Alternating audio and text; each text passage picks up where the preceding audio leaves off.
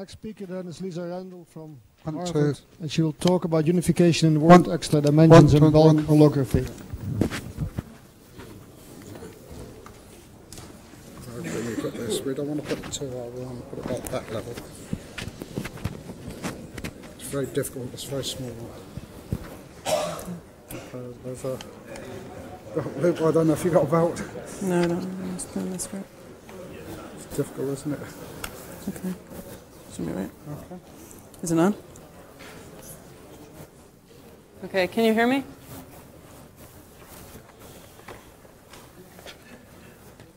Okay, so in the last talk, we heard some complicated aspect of 4 dimensions.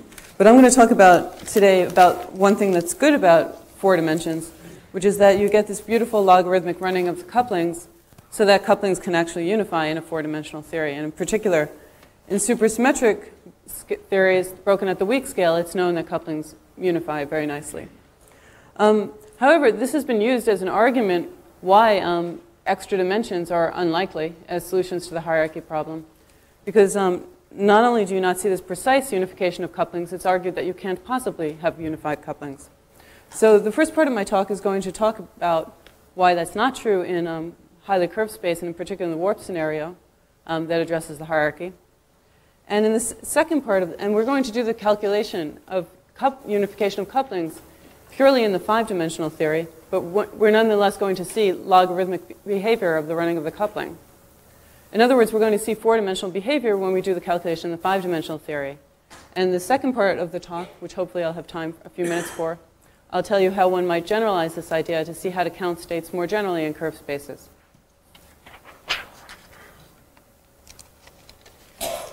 So this more or less says what I just said. One of the biggest arguments given, there are really 2 big arguments given about extra dimensions. One is that if you have a low scale, then global symmetries are going to be violated, and that has been addressed in various ways.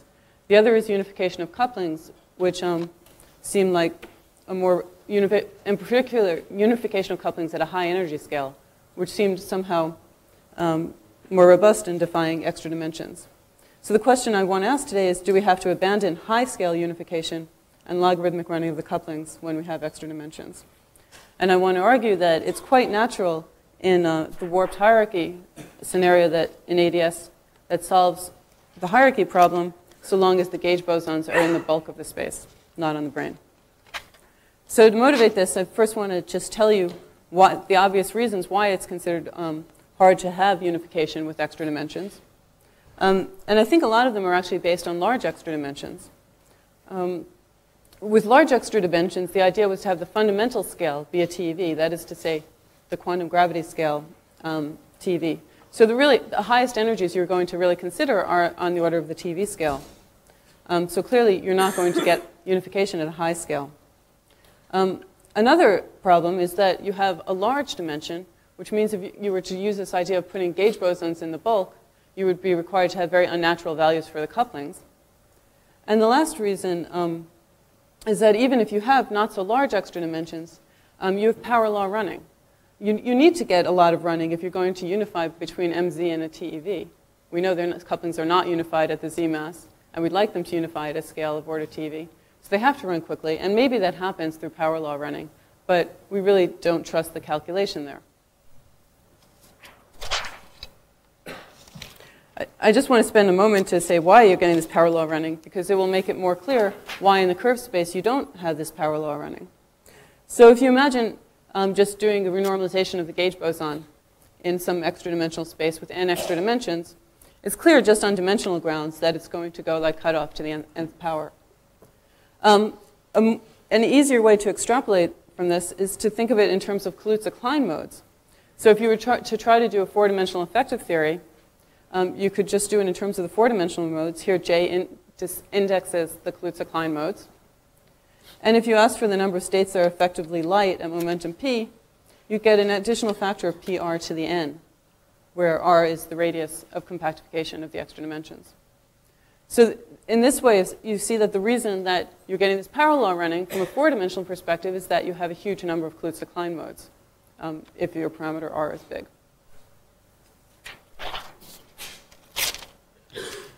So let's now consider what happens if you have a warp metric that addresses the hierarchy. Remember, in this case, we have Planck energies here, and in some sense, the maximal energy on this brane would be TeV due to this warp factor.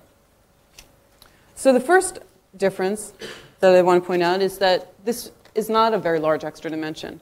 The whole point is that because there's this exponential factor, this exponential warp factor, you don't need a large extra dimension to generate a large hierarchy. In fact, you only need the logarithm of a large number, which is some modest number. And with a number like that, it's reasonable to consider putting gauge bosons into the bulk. So the first difference is that the bulk is not big. The next difference, which is really quite intriguing, is the fact that it's not true that TeV is the fundamental scale. It depends where you are, what you'd see as the highest energy scale. And this is a point we're going to come back to several times. So if you were here, you'd say that the Planck scale was the highest scale. If we do indeed live here, we'd say that the TeV was the maximal scale. But at different points in the bulk, you see that you would probe different, and you can probe different energy scales. So bulk physics accesses high energies. And in fact, when we first developed the solution to the hierarchy, it seemed that we should be able to incorporate unification for just this reason. The problem seemed to be that from the point of view of us sitting on the TeV brane, we see the theory getting strongly coupled at about the TeV scale. So how do we get up to the extra dimensions? And that's the point I'll return to. But the important point here is that if we do put in bulk gauge bosons, they do, in fact, probe high energy. And the final difference is that when we do the calculation in the extra dimensional space, and that's how we're going to address this problem of strong coupling, we're actually going to go to the 5-dimensional theory rather than try to do it from a 4-dimensional perspective. But the final difference is that when you do this calculation, you find logarithmic and not power law running of the coupling. And the reason for that is actually fairly simple to understand according to the logic we just went through. If you actually just looked at what the spectrum of Kaluza-Klein modes is in this case, you of course have a 0-mode gauge boson, and then you'd have Kaluza-Klein modes of the gauge boson separated roughly by a TeV scale. Depends on the precise parameters of the theory. But the point is that not very far above that scale, you're presumably going to hit strong coupling effects, quantum gravity effects. So you're not going to have a spectrum that continues all the way up to high energy. At a scale maybe 4 or 5 TeV, 10 TeV, you're going to run into strong coupling. So you will only have a few Kaluza-Klein modes that you can treat perturbatively. So because there's only about lambda over k modes, I should mention k was the parameter appearing in that exponential. It's related to the ADS curvature scale. And lambda is the cutoff, which I'm imposing in the theory because I'm not doing an exact quantum gravity theory. The number of modes would be lambda over k, approximately. So if I were to do the same argument and just added up all the contribution from all the Kaluza-Klein modes to the running of the coupling, I'd find that it went like a beta function with a logarithm, and maybe there's some multiplicity factor of order lambda over k.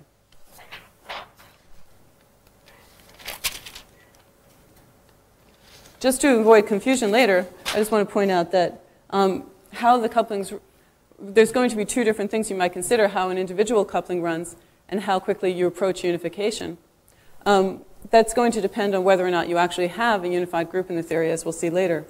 So if you have a unified group, the running of the coupling won't have this extra lambda over k effect, because that would be SU5 symmetric. So you would just get the standard scale for unification.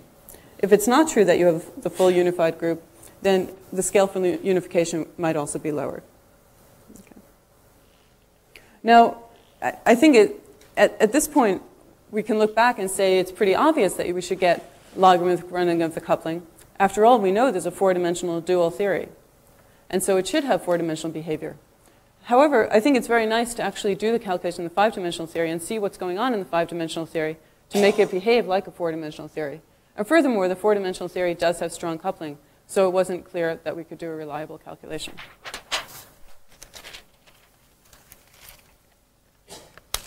So the question is how to evaluate this running. And like I said, I mean, the obvious thing seemed to, that the way we did lots of calculations is in a 4-dimensional effective theory. But if you do a 4-dimensional effective theory and you're sitting on the TeV brane, you see the theory getting strongly coupled at a TeV. So that didn't seem very reliable. I should mention that Pomerol actually did look at unification of couplings, but he had the whole theory sitting on the Planck brane. So it was obvious that you could go to high energies. However, in that case, you don't address the hierarchy. We just made the obvious observation that the coupling of the 0 mode is the same whether you're on the Planck brane or the TeV brane. So you shouldn't find a significant difference in the behavior of the couplings. So if they unified when you sit on the Planck brane, they should more or less unify when you sit on the TV brane. And we'll see what more or less means at the end of the talk. So we decided we would do the full 5-dimensional calculation to see more precisely what's happening. You might try to use the gauge invariant like Pauli Villar's regulator, and some people have done that in the literature. We were a little worried about that because it's not a standard Pauli Villar's calculation in the sense that you cannot take the Pauli Villar's mass to infinity. If you take the Pauli Villar's mass to infinity, you lose the fact that there's this relatively low cutoff sitting somewhere near your local curvature scale. So if you take the Pauli Villar mass to infinity, it would just look like flat space, which is just not true. And in particular, because you're leaving the Pauli Villar mass low, which is to say your cutoff is low, you would have light ghosts in the theory, which basically appear at the cutoff of your theory.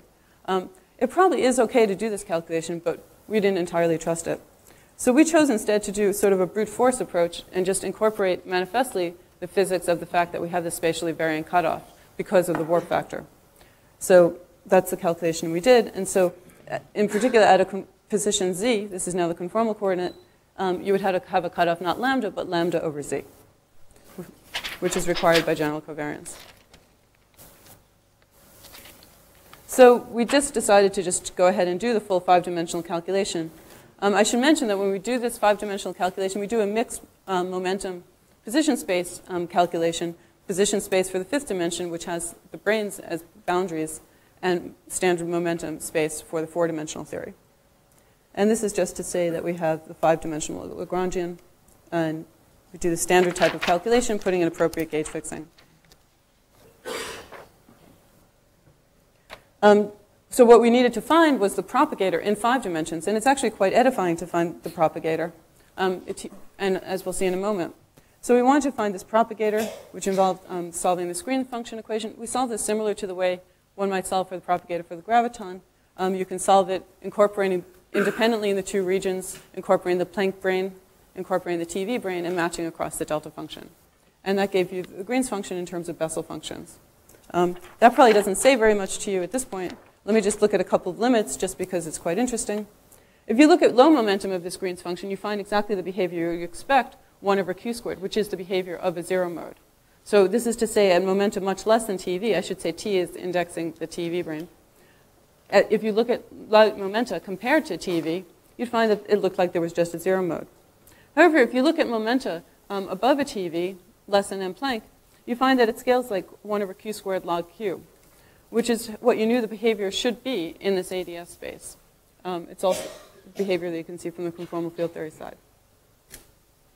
However, if you look at momenta that are beyond where you really think you should be studying this theory, for example, if you're sitting on the TV brane and you go to momenta high compared to TV, you find that the propagator goes like 1 over q, which is to say it looks like 5-dimensional flat space. And you can understand that as a large number of Kaluza-Klein modes, or you can just understand that as when you get beyond the scale k, you begin to probe the genuine flat space region in your theory when you're less than the curvature scale.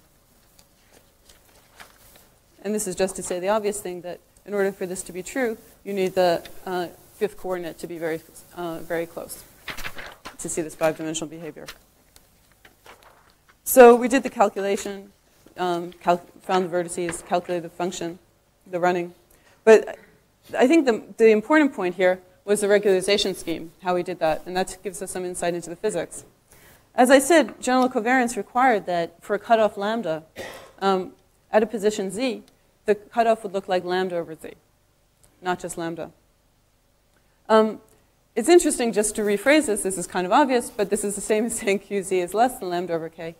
In other words, having a cutoff on energy implies a cutoff on position.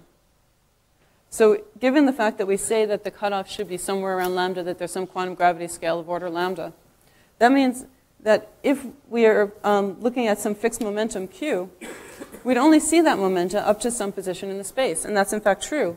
We know that the cutoff is dropping here. So for example, if you had a 10 to the 10th TeV mode, you wouldn't be able to see it on the TV brane.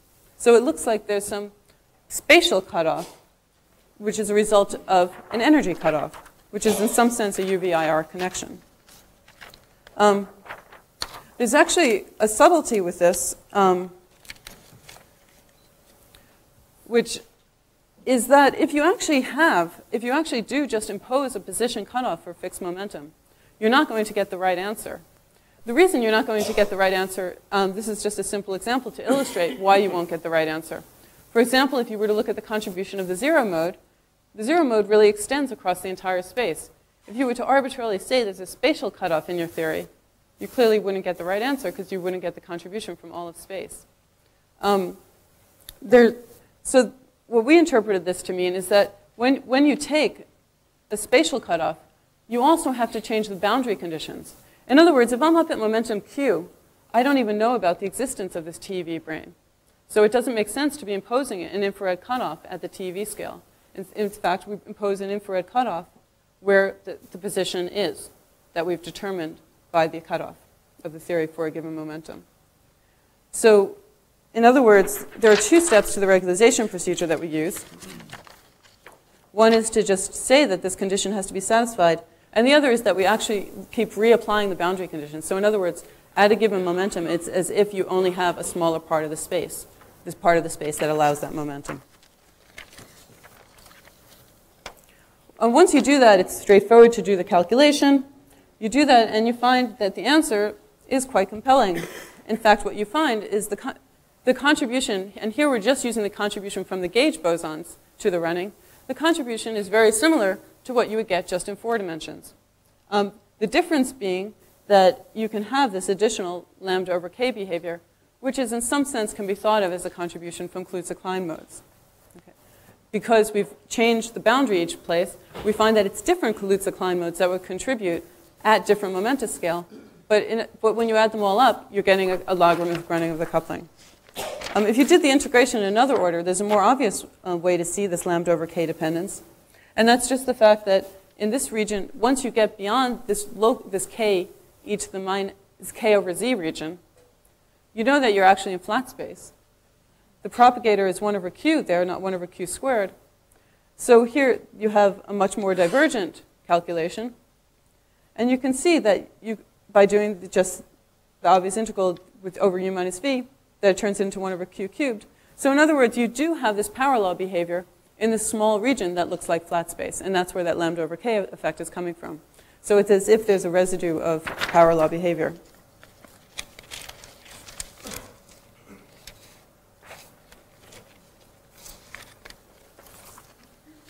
So the upshot, I do want to make one comment about the power law behavior, which is that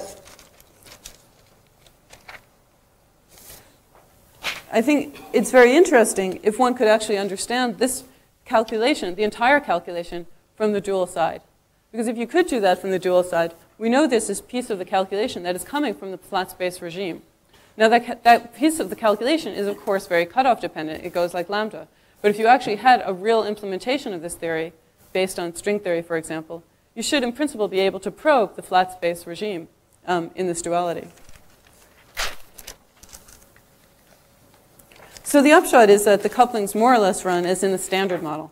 Not necessarily as in the supersymmetric standard model, but as in the standard model. So you get rough unification. You obviously can go to high scale. You obviously can get logarithmic running of the couplings. Then the question of whether you actually precisely unify becomes much more model dependent. And also would require a more accurate calculation than the one we did. I'll just make a few comments about this calculation. Of course, there are many. This is not an exact calculation, which is one reason I'm not very bothered that the couplings don't precisely unify.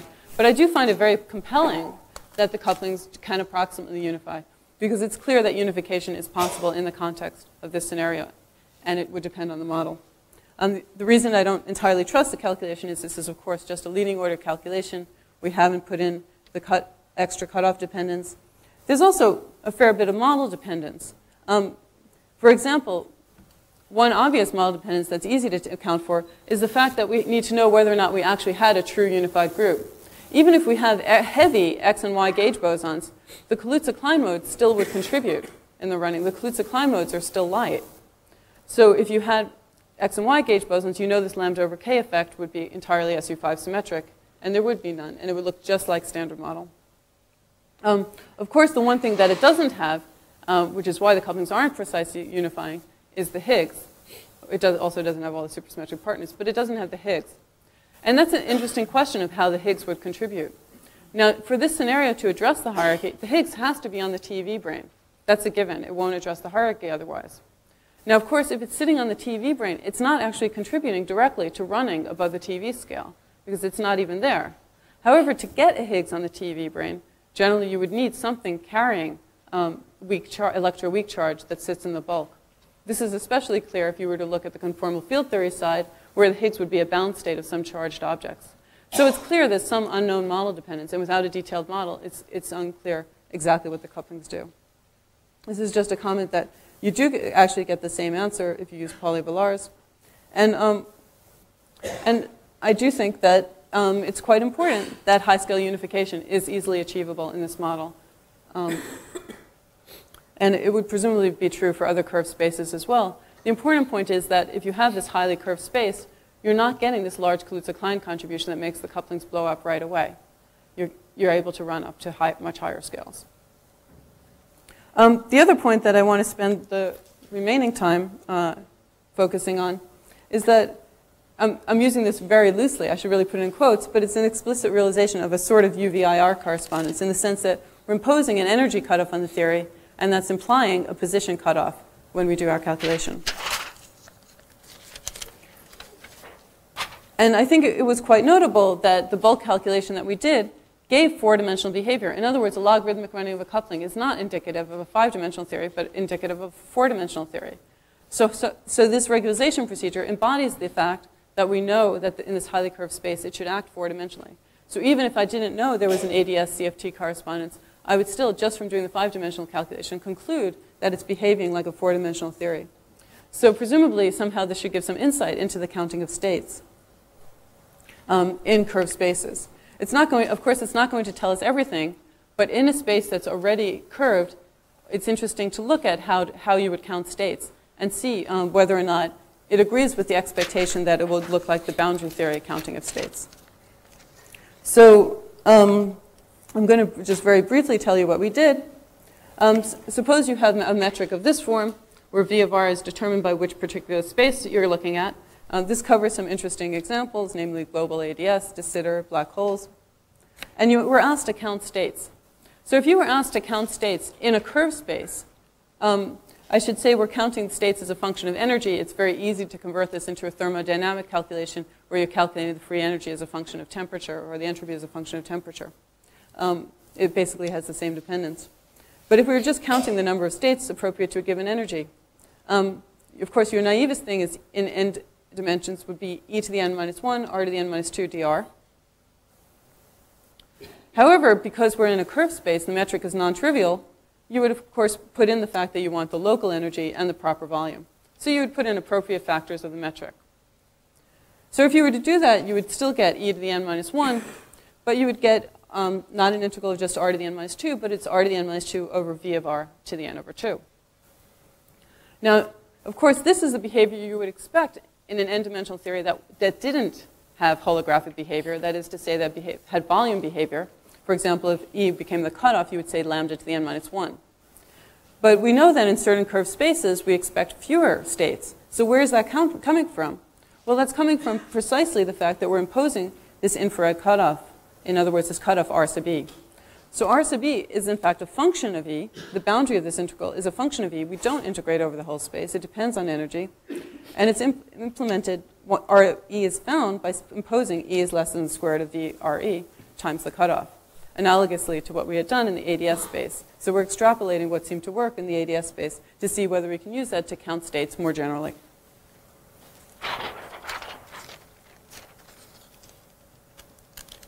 So an extremely trivial example is global ADS space, which I just roughly sketched here. Again, this is 5 dimensions, so you have r cubed over v of r to the 5 halves. You naively would get e to the 4th, but if you actually do the integral, you have dr over r squared, which gives you 1 over r. R is e over k lambda. So this additional dependence, lambda over e, converts you from having 5-dimensional behavior to having 4-dimensional behavior. So you see that in the curved space, you have many fewer states. You can apply this to other cases. So another interesting example was to look at the static patch of de Sitter space. And again, remember, we're just saying for a given energy, you can only probe so far. So in this case, you can only have a high energy state as defined at infinity, or where the metric is just trivial, is flat, by saying that this energy state can only get so close to the horizon. So in effect, it's regulating the theory. So this regularization is in some way similar to what Ochoa did when he considered a field outside a black hole, for example. He had a brick wall. We're saying instead of having a brick wall, there's a real spatial cutoff that's actually imposed by requiring that energy should be less than the local cutoff, the local energy cutoff. So if you were to do that in this case, you find that you get e cubed r to the fourth. You put in the appropriate v of r for the static patch of de Sitter space, and you find that indeed you get an additional energy dependence, again, from this r sub e. It's interesting, though. It's not lambda over e, which would just reduce it automatically by one dimension. It's lambda squared over e squared.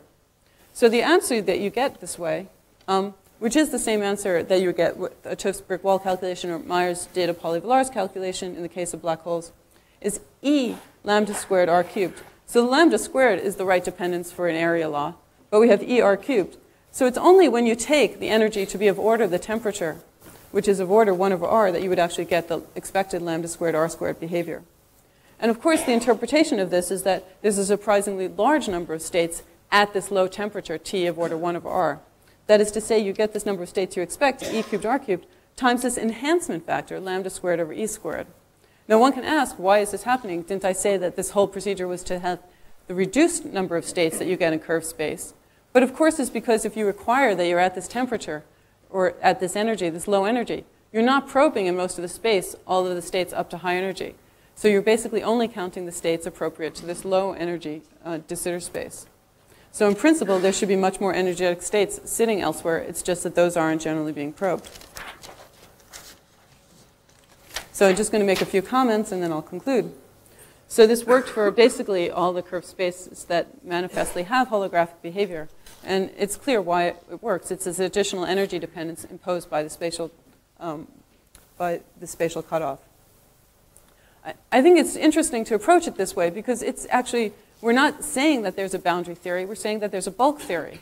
The bulk theory just is automatically giving you the behavior as if it were a boundary theory. So in the case of global ADS or ADS, it's giving you the boundary that has the highest cutoff. In the case of the black hole or de Sitter, it's giving you where the cutoff, where the GETT is the smallest. The reason it's doing that is because then locally you can go all the way up to the cutoff. So on the horizon, you actually see more states than you expect. And that's why it looks like a boundary theory, because that's where the states begin to pile up. They don't precisely live there. It's a function of energy, but that's where you find the most states. I mean, what is this good for? Well, perhaps one can address questions like, what is the meaning of the cutoff?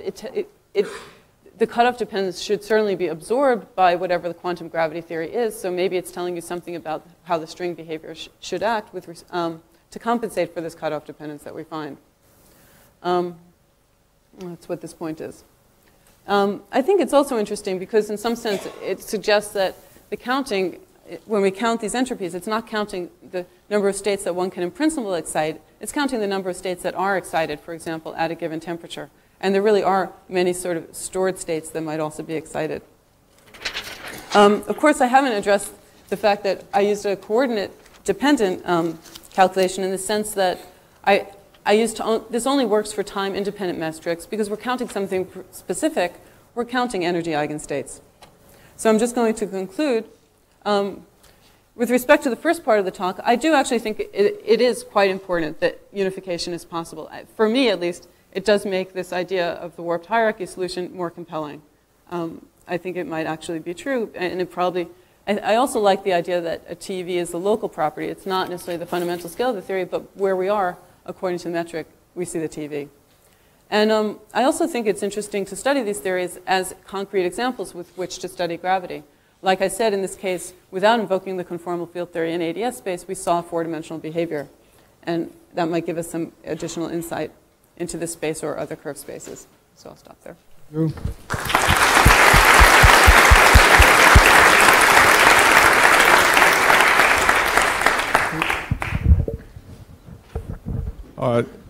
So the idea of getting unification of couplings out of these scenarios is very attractive, but I think the preceding talk had a very important lesson. And if I'm not mistaken, what you're doing is for a given virtual energy, you're throwing out, or sorry, you're only keeping, say, gauge boson states above a certain